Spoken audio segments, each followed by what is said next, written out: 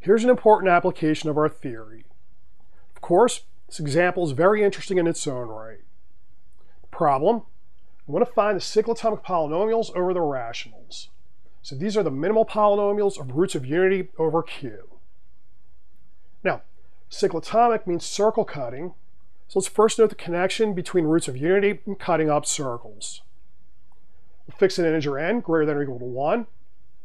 Define omega as e to the 2 pi I over n. By Euler's formula, this is equal to cosine of 2 pi over n plus I sine of 2 pi over n. Now, omega is an nth root of unity, so it's a root of the polynomial x to the n minus 1. And all other roots of this polynomial are in the form omega to an integer power. Then it's enough just to consider exponents between 0 and n, including 0. If we sketch the nth roots of unity in the complex plane, they all live on the unit circle, and if n is greater than or equal to 3, they're the vertices of a regular n-sided polygon. Two things to note. First, the nth roots of unity subdivide the unit circle into n equal pieces, so cyclotomic. Also, if we wish to study regular polygons, we have nth roots of unity available as a technique. Now, getting back to cyclotomic polynomials, okay, definition, the nth cyclotomic polynomial I denote as phi sub n. So this is the minimal polynomial of omega over the rationals.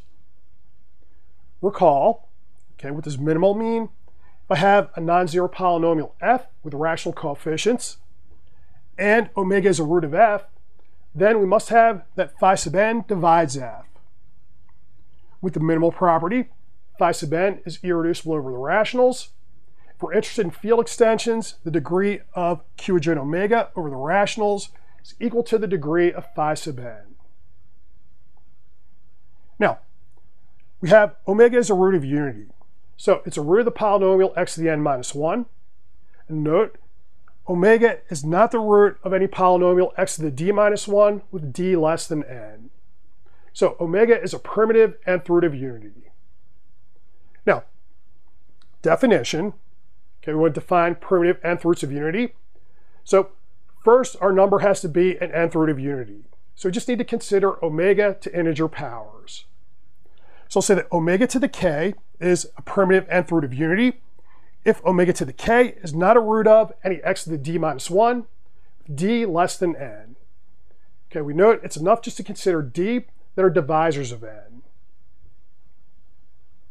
With this, okay, we see that to be a primitive nth root of unity, we just check to see if the greatest common divisor of k and n is equal to 1. So k and n are relatively prime. With that, we can define the Euler totient function. We denote it by little phi. Phi of n is equal to the number of primitive nth roots of unity. That's the same as the number of integers k between 1 and n, including 1, such that k and n are relatively prime. Now we can state our main results. First, the nth cyclotomic polynomial is irreducible over the rationals with degree phi of n. The coefficients of these polynomials are always integers.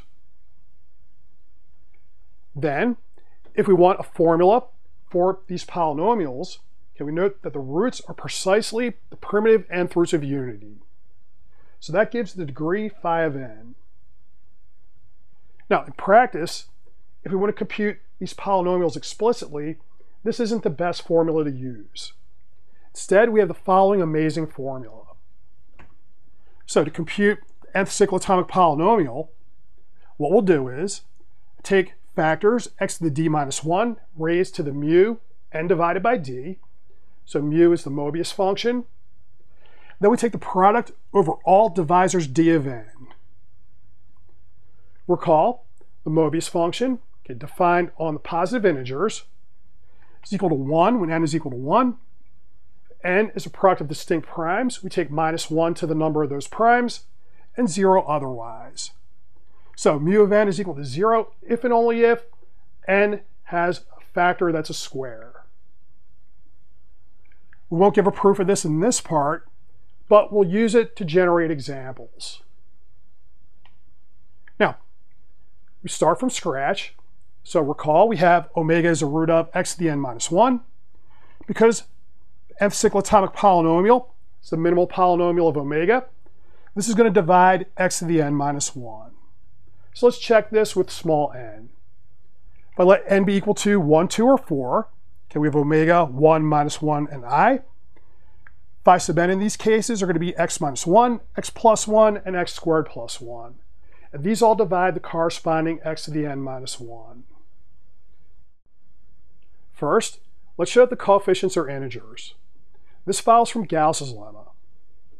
We have that phi sub n divides x to the n minus 1. So a factorization of x to the n minus 1 as phi sub n times a polynomial with rational coefficients. Gauss's lemma says we have a polynomial f with integer coefficients, that f factors over the rationals if and only if f factors over the integers up to content. So here, the content counts as a genuine factor. Okay, the content is just the greatest common divisor of the coefficients. Now, when we're in this case, okay, we have a factorization over the rationals. We get a factorization over the integers by using the same factors, but we may need to rescale to get the coefficients in the integers. In our case, we have x to the n minus 1, so the coefficients are integers, the content's equal to 1, and phi sub n is monic. So in this case, there's no need to rescale. That means phi sub n has integer coefficients. And that's what we wanted to show. Next, let's find the roots of phi sub n. Let's suppose I have a root of phi sub n, say omega to the k. It's also a root of x to the d minus 1. Because phi sub n is irreducible, phi sub n divides x to the d minus 1. So all roots of phi sub n are roots of x to the d minus 1. Now, this causes problems. We know that omega is not a root of x to the d minus 1 when d is less than n. So that means the roots of phi sub n are contained in the set of all primitive nth roots of unity. We want to show that these are all the roots. Now, to do that, let's recall if phi is algebraic over the rationals with minimal polynomial f sub alpha, I pick phi an automorphism of q adjoint alpha, then phi of alpha is also a root of f sub alpha.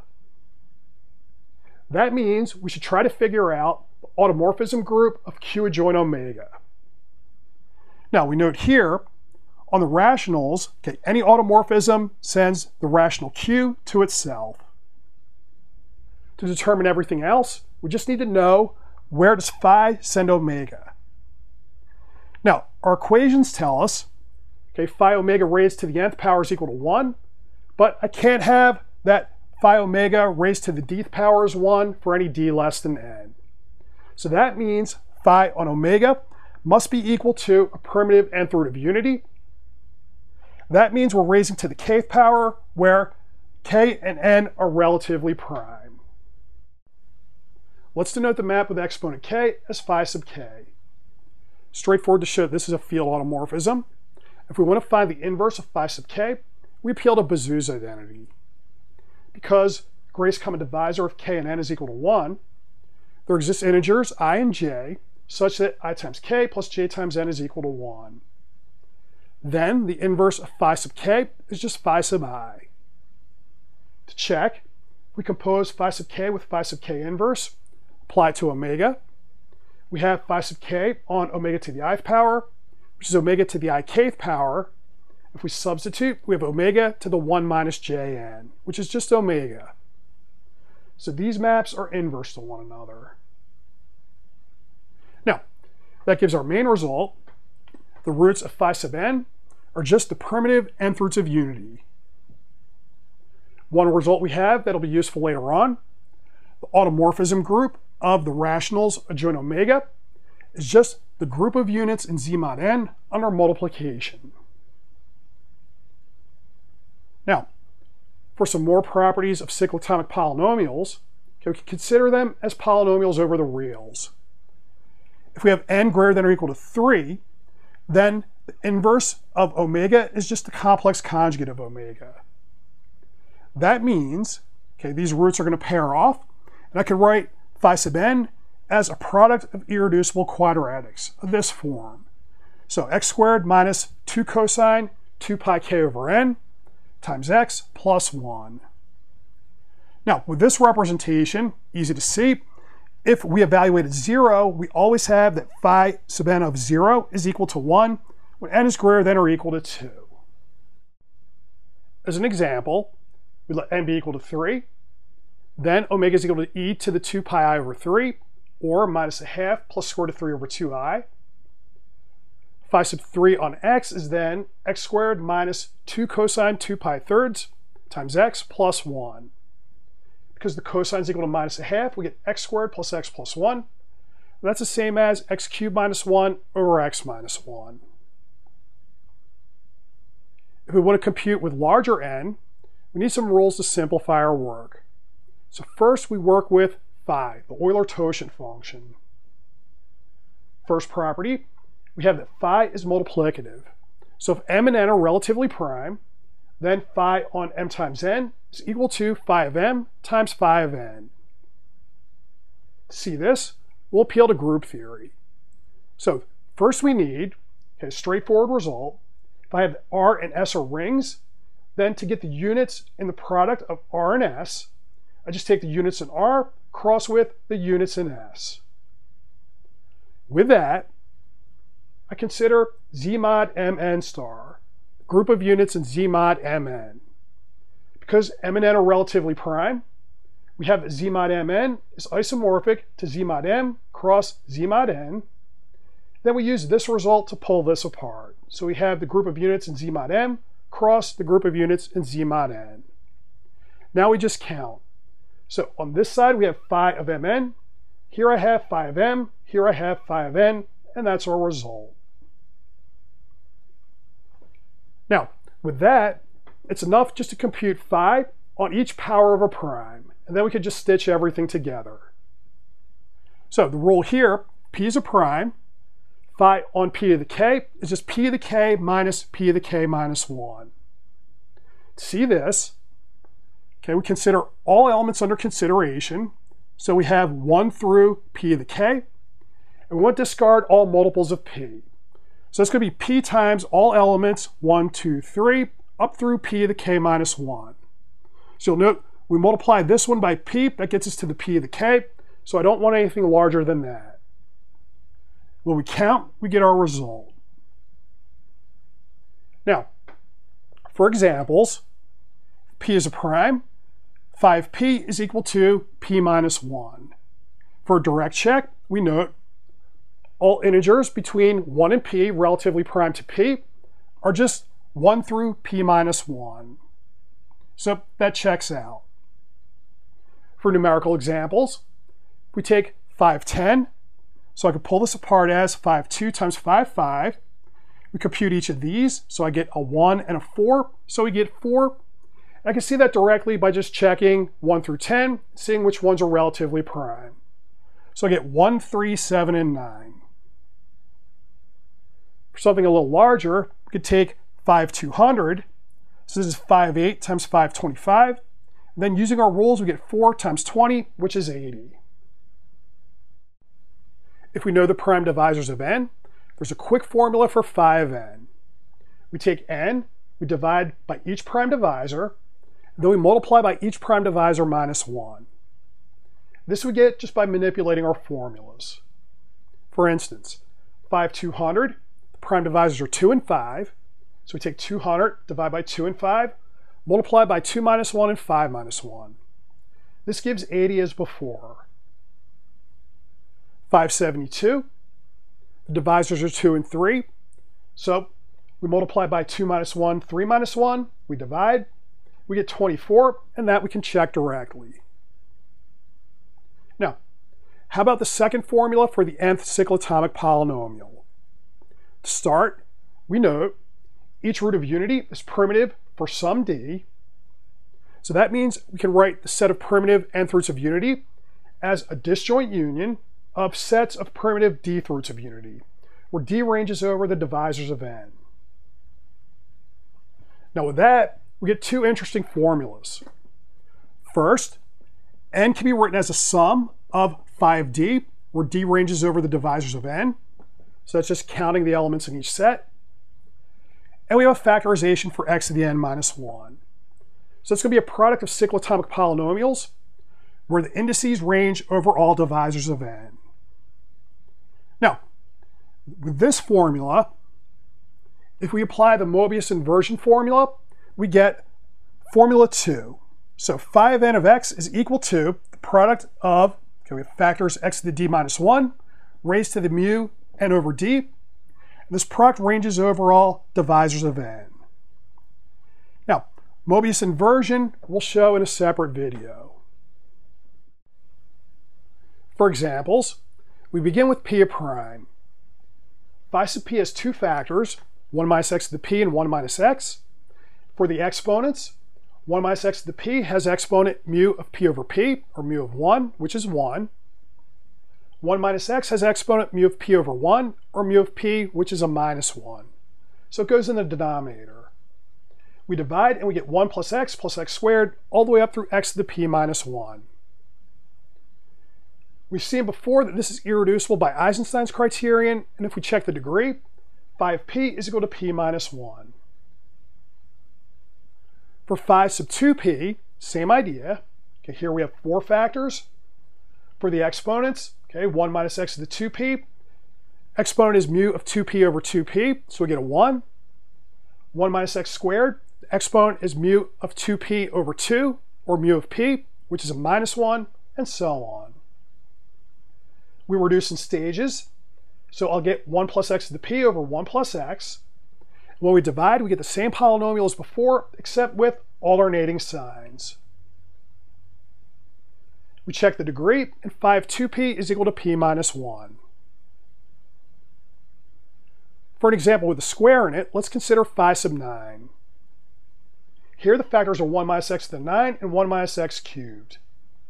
We note for the factor 1 minus x, the exponent is mu of 9 over 1, or mu of 9. That has a square in it, so it's equal to 0. So that factor doesn't occur. When we divide, we get 1 plus x cubed plus x to the 6th. And to check the degree, we note that phi of 9 is equal to 3 squared minus 3, or 6. Final example, okay, I'll leave the work to you. We take phi sub 24, okay, we have four factors. We reduce in stages, and we get 1 minus x to the 4th plus x to the 8th. If we check the degree, phi of 24 is equal to phi of 3 times phi of 8, and that's equal to 8, so that checks. Now, one thing you'll notice, coefficients on every polynomial that we've seen so far is either 0 or plus or minus 1. This is not always the case, but we won't see coefficients with absolute value bigger than 1 until we get to n equal to 105. Finally, let's return to the issue of the coefficients being integers. So here's another way to see this using formula 2.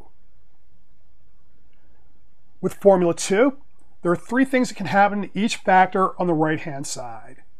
If the exponent is 0, that factor doesn't occur in the product. If it's a 1, it's a polynomial with integer coefficients. And if it's a minus 1, we can rewrite it as a geometric power series. Okay, so like this. Okay, so note the coefficients here are either 0 or 1, and then we multiply by a minus 1. Now, this is a finite product. So on the right-hand side, I have a finite product of polynomials and geometric power series. On the left-hand side, I have a polynomial. So this makes sense in terms of formal power series. For analytic power series, it still makes sense, noting that our geometric power series will converge when the absolute value of x is less than 1. So that's another way to see that we have integer coefficients on the left-hand side.